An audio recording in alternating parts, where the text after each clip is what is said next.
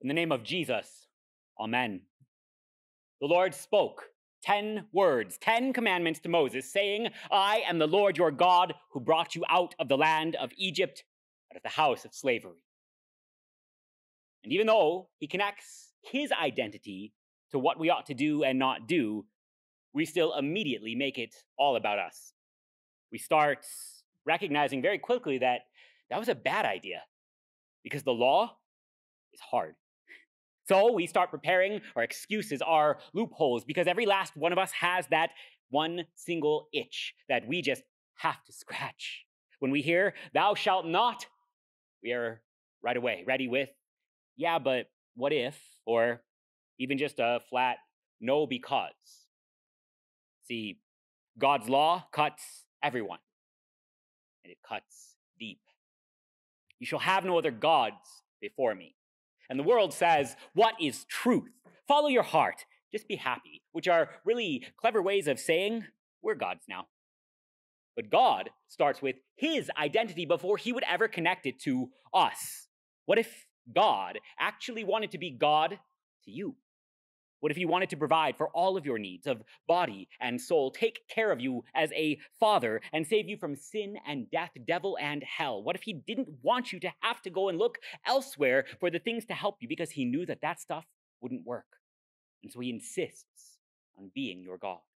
You shall not misuse the name of the Lord your God. And just go ahead and ignore the word damn for half a second because it sounds so naughty that we are willing to wrap the whole entire commandment up in what you do or say when you stub your toe, with no care at all about what a church would teach about God, without bothering to learn ourselves what his word says.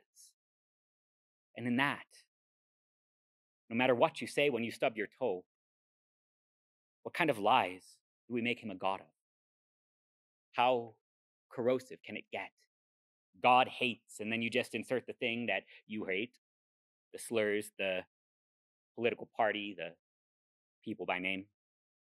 And it's not just the negative either, but all the cute little bumper stickers that are just frankly a whole lot quicker to read than an actual chapter of scripture, even if you know that they don't come from there, like God only helps those who help themselves, or God needs you to say yes, invite him, accept him, give to him, so that he can help you. And if we cared about what God's word actually said, we would know. If we started with his identity instead of ourselves, we would see. What if God actually wanted you to know who he is, so that you would see mercy and love and compassion and peace instead of just death? What if he wanted you to know the answers to all of those tough questions that you are asking yourselves, so that you wouldn't just be left alone trying to make up something and then wondering why it isn't working? Remember the Sabbath day by keeping it holy, and before you get real upset like about track meets on Sunday and whether or not society still cares about the Lord's Day, rejoice that God actually wants to be here so badly that he would carve out a whole day just to spend time with you. Do you really think that he was the tired one on the Sabbath day? So badly does he want to be with you, to help you, that he insists on spending time with you, that you would have rest in his house. Honor your father and your mother. And before God even finishes speaking this one, we reply, yeah, but like, abusive parents and deadbeats, and sometimes mom and dad are just plain wrong. And it turns out that the parents that God gives you as a gift, they're sinners too. Not the generic poor, miserable sinners like we all wish we could be, but real specific ones. And you see how. But what if God could even work through sinners? What if he wanted to give you somebody to care for you and would work through them to get you where you are today, even in the face of all of the sin and everything else that has gone wrong along the way? What if God was so powerful and so good that he would even get his will done through sinful people? Like when he used Caiaphas and Judas and Peter and Pilate, each of whom sinned along the way, to bring about your salvation as Jesus bore the cross to forgive sinners like you, like them, and even like your parents. You shall not murder. And we have minimized this to a political argument about abortion and gun rights. And then we decided we can solve the whole thing just by voting the right way no matter what, winning political arguments with one-liners online, and calling it a day. But what if it was more? What if God actually gave you a body, something so central to who you are, that he wants to see it taken care of and make sure nobody's allowed to hurt you? shall not commit adultery. And when you throw in the lusts of Christians that have been so normalized that we can't even take ourselves seriously as we try and walk a tightrope between what God's word says and what we know full well we are doing, watching online, or fantasizing about, what if God just wanted family to be a good gift to you? What if he wanted you to have one that was healthy and happy? And he would build walls around your family so that all of those things wouldn't destroy it, because sin breaks stuff, even if it feels real good at the time. You shall not steal. And we think ourselves great, even though they're our neighbors. We would rather watch starve than help them. But what if God wanted you to have the stuff that you have because he loved you and other people too? You shall not bear false testimony against your neighbor. Don't gossip. And the church doesn't even try anymore. In no small part because we are all too busy complaining about how awful society is. But what if God loved you so much that he would insist that your reputation be treated every bit the same way his is? What if your name was precious to God and he insisted that you be spoken well of? We could throw in the ones about coveting, but it's a little bit awkward to talk to you about while I preach from an iPad that I wanted because a friend of mine told me how much easier it would be.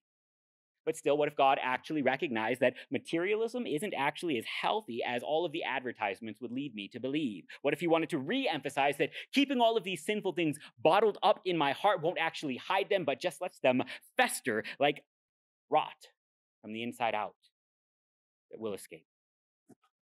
And in all of it, we get so used to keeping these commandments at arm's length because when you talk about the law, not just in abstract, not just in the sins of somebody else, but the real law, it unveils the one thing that we have tried so hard to hide, that we are hypocrites. Not just you, me. I preach what I cannot do. God's law is perfect. I am not. The wages of sin is death, and that is my fault. That is your fault.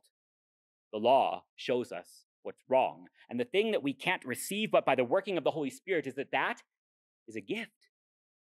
It's a gift from the Lord who brought his children out of slavery, out of death, because he did not just give the law to enslave them to more death. It is a revelation of his character. See, love actually looks like something, and God loves you so much that he insists that you be well taken care of. He gives you the law to build walls around you to keep you safe, and that is the very same God who loved his people so much that he would rescue them from slavery. The law cannot stand on its own. It has to be tied to who God is. That's why he introduces it the way that he does. Yours is the God who not only rescues his people from slavery and not only gives the law, but also fulfills it for you too. Because love looks like something. When Jesus loves you, it looks like a cross. Jesus fulfills the law for you. He bleeds and he dies for you. And your sins are forgiven you. All of them. The public ones, the secret ones. All of the burdens that we carry, he bore upon the tree for you, and your sins are forgiven.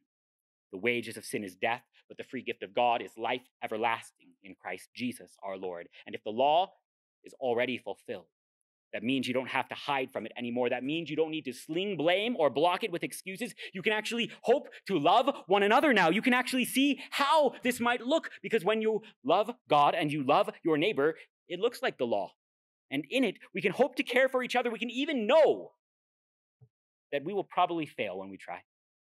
But God has already done what needs doing. He has fulfilled the law, and he will continue to work. God even works through sinners, through me, through you. And he gets done the things that could never be done by us alone, the things we could never even conceive as possible. It dares us to be optimists, even in the face of a world that is falling apart, even in the face of ourselves, because your sins are forgiven you, and that holiness is so potent, so active, so powerful that God would work good through you, even as much as he works it for you. Because Christianity is not just hiding your hypocrisy by pretending you are better than you are. It is not excuses or throwing blame at the world. It is simply knowing who your God is. It is hope, because the Christ was crucified and raised for you. Nothing can change that, not even your failure to uphold the law. So we don't need to be afraid to be called sinners anymore. But even more, we are not afraid to get a little bit dirty along the way, because the law has already been perfected in Christ. And so yes, love your neighbor and you will probably fail, but your identity is not owned by this, your sin, your loss, your failure. Your identity is rooted in Christ, your Lord. We don't need to pretend to have a clean identity by our works. We have a real cleansing in the waters of our baptism. We do not have to worry about getting stained by a world. We are washed every day in these waters and named holy and worthy of love anew. Each day you start new. Each day you start holy. Each day you start pure. And so we make the sign of the cross. We remember our baptism. We remember who our God is. He is the Lord our God, who has brought us up out of the land of death.